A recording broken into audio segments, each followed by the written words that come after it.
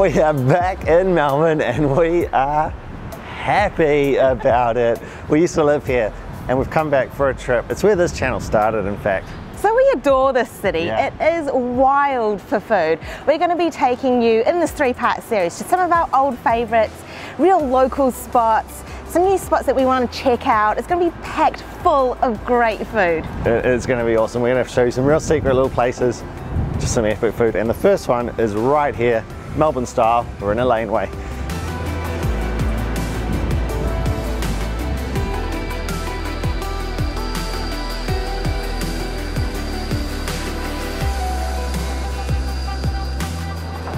I'm Thomas. And I'm Sheena, and we're chasing a plate. We hope you're hungry. Let's eat.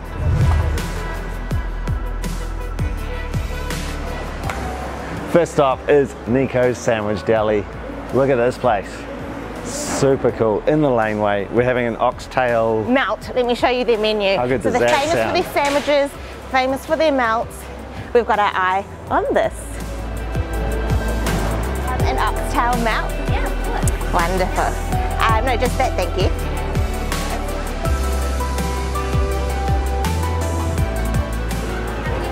Look at this place. Seriously cool. The sandwiches smell great. Coffee to start. I've got a Magic, which is a uniquely Melbourne coffee, I believe. When we lived here 5-6 years ago, this wasn't a thing. Sort of a big piccolo, small flat white. For me, that's the perfect size coffee. So, coffee, sandwich on the way.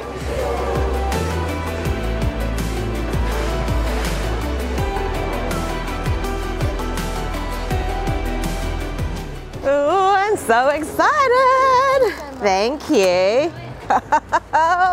Okay, so this place is famous for their melts or their toasties and fresh sandwiches. Only 8 items on the menu, so super succinct, do a few things done well. We ordered the oxtail. Oh yeah, look at this. This is the best looking toastie I've ever seen. It is loaded with braised oxtail beef cheek, slow cooked in red wine and sherry for 8 to 12 hours. There's cheese in there, there's pickles, I think there's a mustard as well, and look at that bread, look at it. It is golden.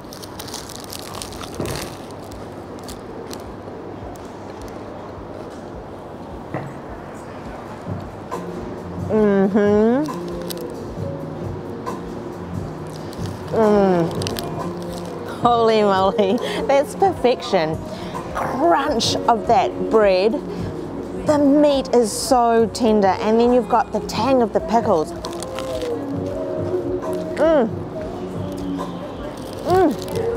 I can't get enough.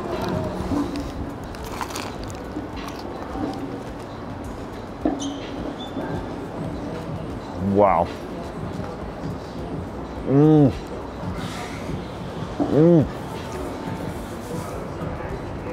The crust that's formed on that bread, the crunch you get from that, that is rich, delicious. Man, that is good. What a way to start this series. This is what this series is going to be about. Fantastic food, great locations in this true food city of the world. Melbourne is one of the world's food capitals. Having lived here in the past, we know that. We know there's so many gems here, and we can't wait to film it for this series. And wow, what a start. That is an awesome, awesome sandwich.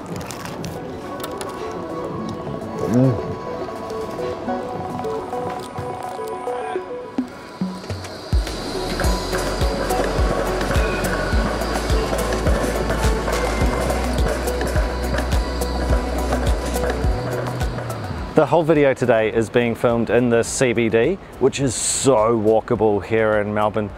It's big, and there's a lot going on, but it's not too big that you can't walk absolutely everywhere or take the free trams. So there's free trams all around the city, but it's such an easy place to get around, and there's so many cool little hidden places. We're heading into a car park building now for our next stop. We're heading to Soy 38 for Thai food. These guys do delicious eats, and it's so cool. It's hidden in a car park. Sawadee-ka. Thanks.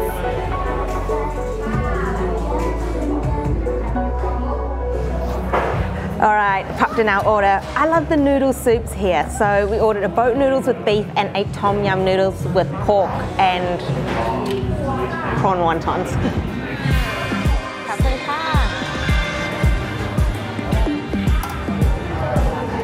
One of my absolute fave dishes in Thailand, boat noodles. I had to get it in this crazy broth. The broth for boat noodles is just full of aromatics, full of flavor.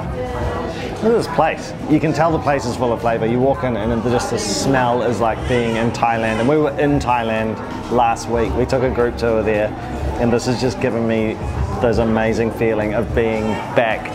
So I've got beef boat noodles.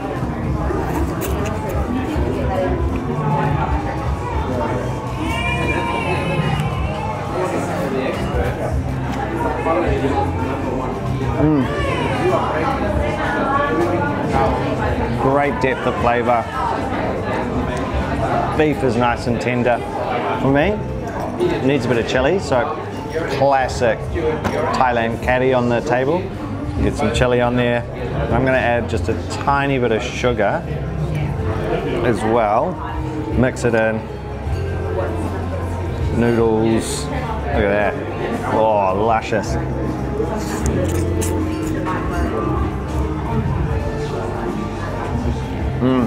Yeah. It's a good hit of spice now. A tiny bit of sweetness has come through. That is a delicious dish, and I love this environment. It's a really cool place.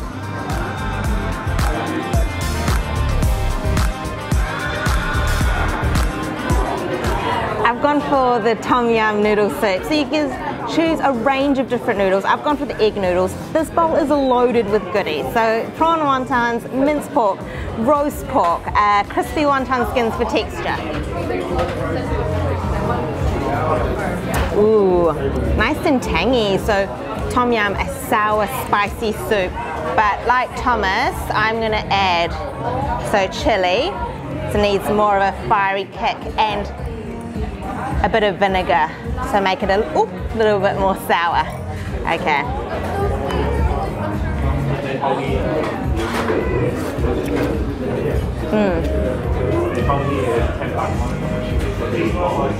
Oh yeah. Al dente noodles, still got a bit of chew. Adding that chili really ramped up that heat. And the bowls are all $10, so really good value. Like I said, tons of noodles to choose from. Boat noodles, tom yum, there's cow soy, and you can add extras. This is really, really good. Transports me back to Thailand, those flavors, and also just the atmosphere of the restaurant, the tables, the colors, and it's buzzy.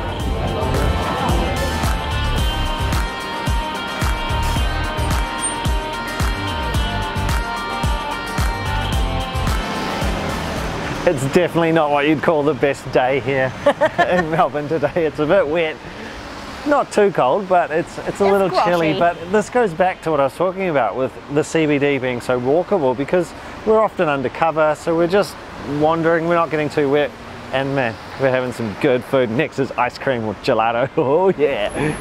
So this is not just any gelato bar. This is Filipino inspired gelato. So we're talking pandan, ube, buko, which is coconut. I am so pumped to be here. Let's head in.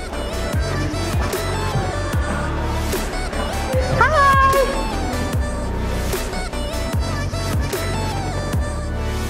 How lucky are we? I'm behind the scenes at Kariton with co-founder John Rivera.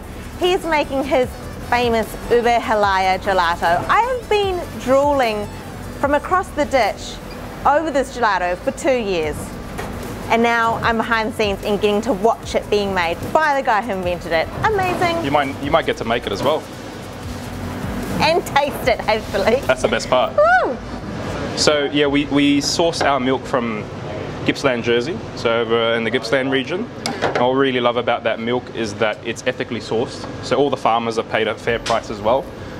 You know, we pay a bit more money, but we sleep well at night knowing that these farmers are continuing what they do really, really well, and what their families have been doing really, really well for so long. And I think that really comes through in the quality of the milk.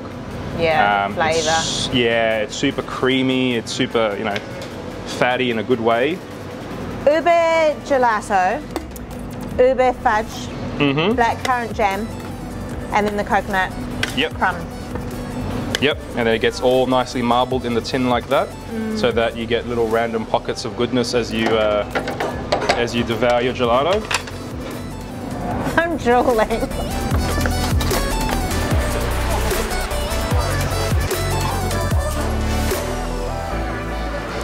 So all of the gelato and sorbet is based on Filipino desserts. I've got to go for the ube halaya. So ube is purple yam. That's what we saw being made upstairs. And the buko pandan. Buko is coconut. There's, technically it's a sorbet, but John says it's so creamy that it comes off like a gelato. There's, what's in there? Pandan jelly. So there's pandan jelly. There's sweet and shredded coconut and toasted rice flakes, which is just sweet and glutinous rice that's been flattened. Yeah. And then we just toast it up. Oh my goodness. Look at this. I just feel happy looking at it because of the colours. So buko pandan on the bottom, the ube halaya on the top. I've waited 2 years to eat this gelato. 2 years. These guys started the business in lockdown as a delivery service, and now they've expanded into 2 shops. We're right in the heart of Chinatown. Oh.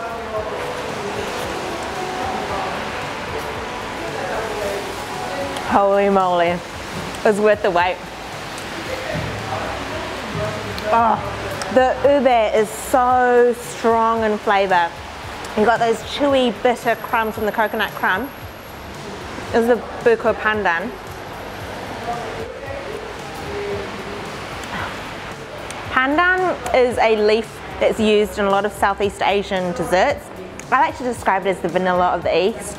It is so strong in that pandan flavour, and it's so creamy.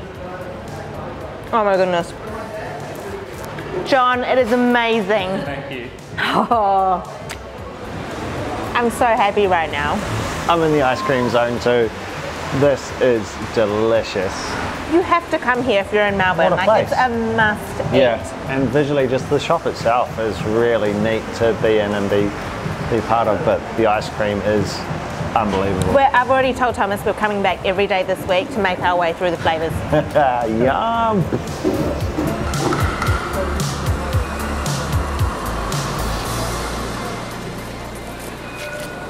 I am having such a great day. It's so good to be back in Melbourne, where we used to live. It's been years since we've been here, and we're just hitting up some great places. There's some old favourites for us, some new places. This next one though is an old favourite. It's somewhere we used to come all the time for some really interesting dumplings, and I'm super excited for this meal.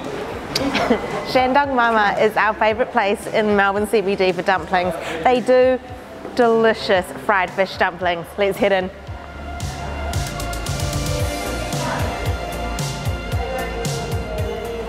This place is awesome. It's tucked away in a little arcade. Perfect for dumplings. So we've just ordered some fried fish dumplings and also some boiled dumplings. How good did these fish dumplings look? So stuffed full of filling, mackerel, garlic chives. And what I love about the ones here are they have a really thin skin and they're really generous with the filling. I've got a little mixture of chili oil and vinegar.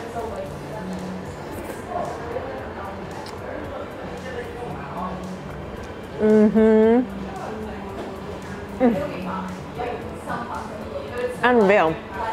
Super thin skin, and the filling is really light and fluffy, almost like a mousse. It doesn't have a really strong fish flavour, but you can definitely taste the fish, and super juicy. We're still right in the heart of Chinatown here, so this is dumpling zone for Melbourne. It's well known for somewhere you come and you just have a big feast of dumpling with your mates. So we've got the fish ones, which Sheena's just eaten. They're pretty unusual. They're not something you find at too many of the places around here. Quite a different style, quite different having the fish filling, mackerel filling.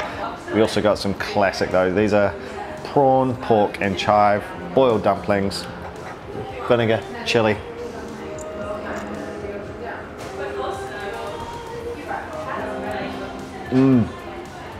That filling, light filling, packed with chives. That's really good. I really enjoy it when they just pack it out with greens. Full of flavour, light, perfectly cooked, delicious. I now see why this was one of our favourites when we lived here. We used to come here a lot and I'm so happy to be back. So remember, this is video 1 of a 3-part series, so there's more to come. We're going to be exploring all around Melbourne, outside the CBD as well. This one's just been in the CBD. There is so much good food here. It's an incredible food city. We can't wait to explore more. It's so good to be back. It's so good to be eating here. We hope you've enjoyed this one. Chuck a comment down below if you've enjoyed it. Tell us where you like to eat when you're in Melbourne, or if you live in Melbourne. Hit subscribe if you've enjoyed the video. There's more to come. Thank you for watching.